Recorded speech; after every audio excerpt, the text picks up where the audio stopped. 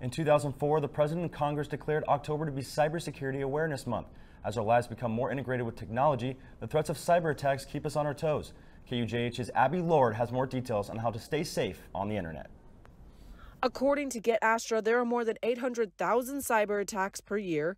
Every 39 seconds, there's a hacker attack, and 4.1 million websites have malware at any given time. Students are most likely to click on spam emails or get phished, with an estimated 3.4 billion spam emails sent every day.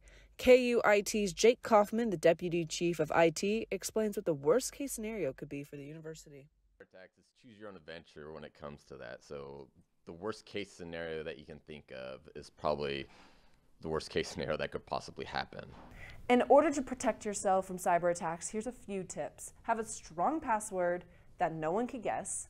Stay away from sketchy websites and do not give your personal information to these websites, as well as add an extra multi-layered security that will add that second extra layer of protection.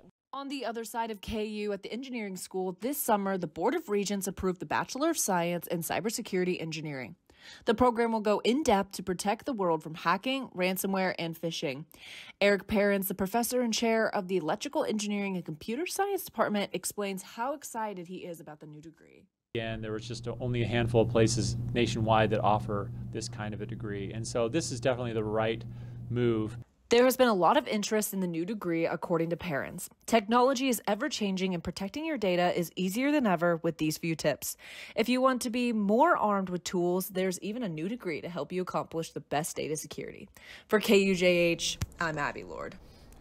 If you want more information about the new cybersecurity degree, email eecsinfo@ku.edu.